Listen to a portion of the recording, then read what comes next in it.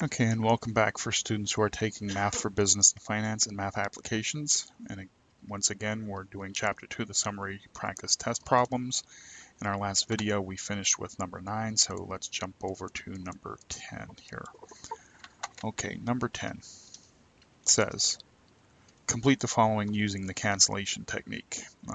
This technique, the cancellation technique, is highly important. It's how you need to be always trying to reduce to the lowest terms as much as possible. So, understand it and use it every chance you get. So let's rewrite this. It's 3/4 times 2/4 times 6/9. Okay. And all we're doing here is we're just trying to find wherever we can possibly cancel out that makes sense. Right, so if I have a 3 here and I have a 9 here, so 3 and a 3 can go once and 3 and a 9 can go 3 times. Over here I have 2 can go into 2 once, 2 can go into 4 2 times, and that gives me a 2 here, so I can 2 can go into 2 once, and 2 can go into 6 over here 3 times. And 3 over 3 is 1. 3 into 3. 3 into 3 is once. So I can't reduce anymore. So 1 times 1 times 1 is 1. And 1 times 4 is 4 times 1 is 4. So my answer is 1/4. Okay. All right, let me just quickly do that again. All right. 3/4 times 2/4 times 6/9. Now, the reason why I'm doing it again is you can go back and watch how I did this one, but there's no right or wrong way of doing this. I mean, I started out with taking this 3 and the 9, okay? Well, I could have went and said, well, I have 2 over 4 here, so, I can reduce that to the lowest terms. 2 into 2 goes 1, 2 into 4 goes 2 times. And I could do the same thing with 6 and 9. I could say 3 can go into 6 2 times, and 3 can go into 9 3 times. Notice that I used a different order than I did before. So using the cancellation technique, there's really no right or wrong order to go in. It's just what you happen to see.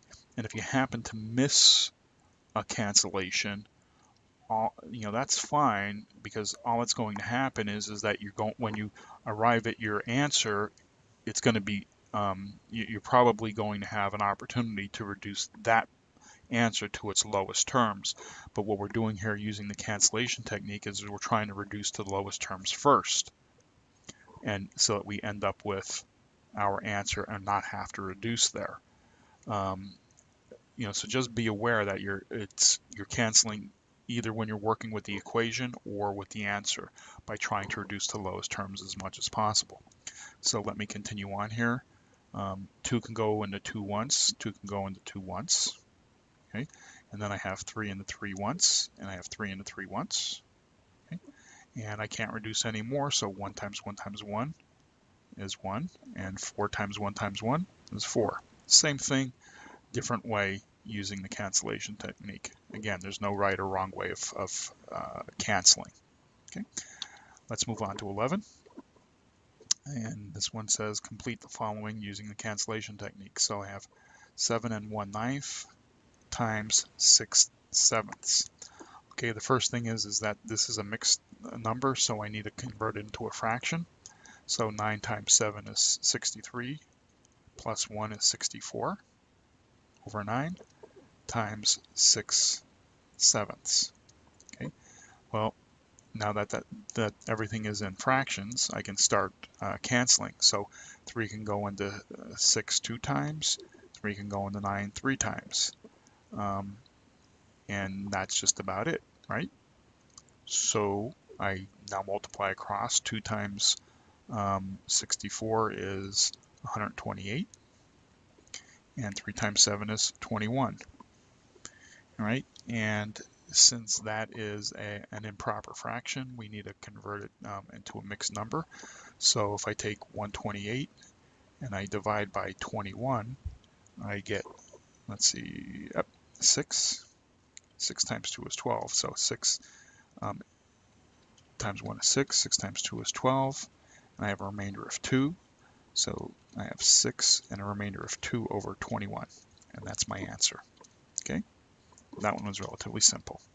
Again, it's a matter of knowing the concepts and applying them just like a tool set. You know, if you're trying to build a workbench, you know, you're woodworking or whatever have you, you're building a tree house, you know, when do I use a saw? When do I use a hammer? When do I use a screwdriver?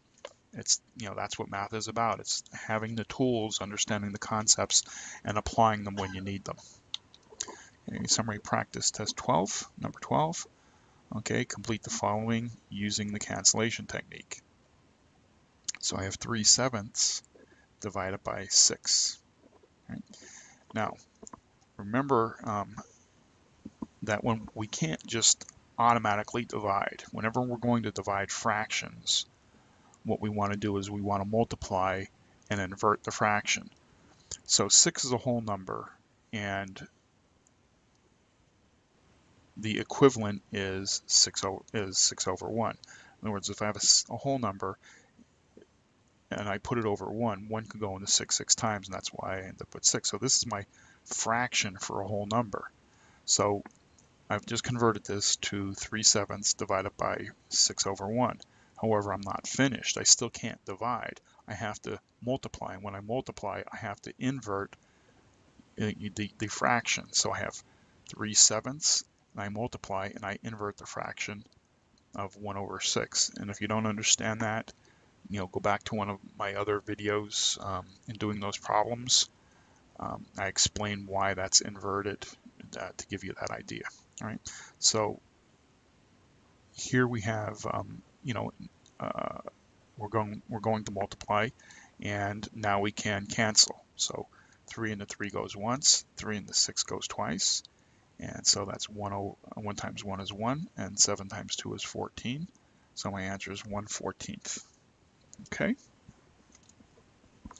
The big thing is understanding that when you're dividing, okay, you have 6 over 1, right, you multiply and invert. That's how you do the division.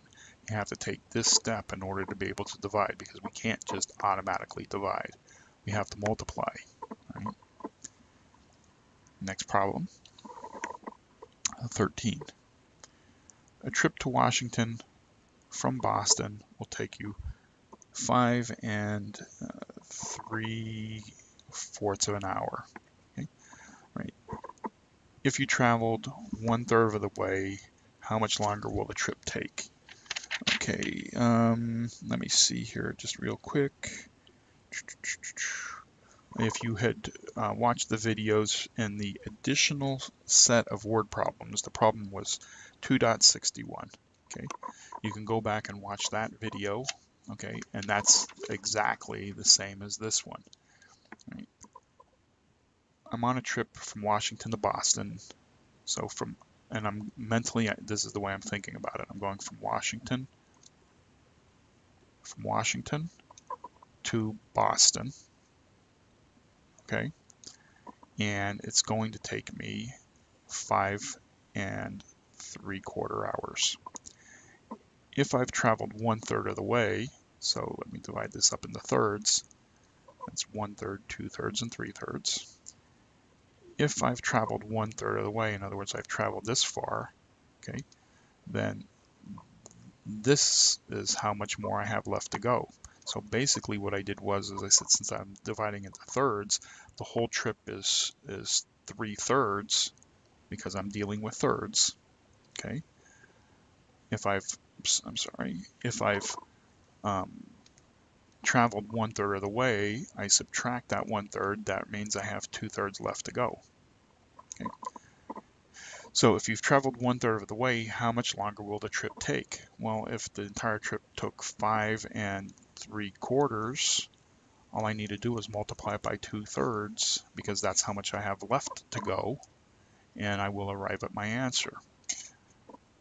Let me convert this, because we don't work in mixed numbers, we work in fractions. So 4 times 5 is 20, plus 3 is 23, over 4 times 2 over 3. Okay. And we can cancel. 2 and the 2 goes once, 2 and the 4 goes 2 times. So I end up with 23 times 1 is 23, and 2 times 3 is 6. And since that's an improper fraction, we have to convert it into a mixed fraction by dividing the denominator into the numerator. So 6 can go into 23 3 times, and that's 18. So 18 from 23 is 5. So I have 3 and 5/6 hours left to go as my answer to the question. Right? And if you went back to problem 2.61, I discussed doing it from the other perspective of taking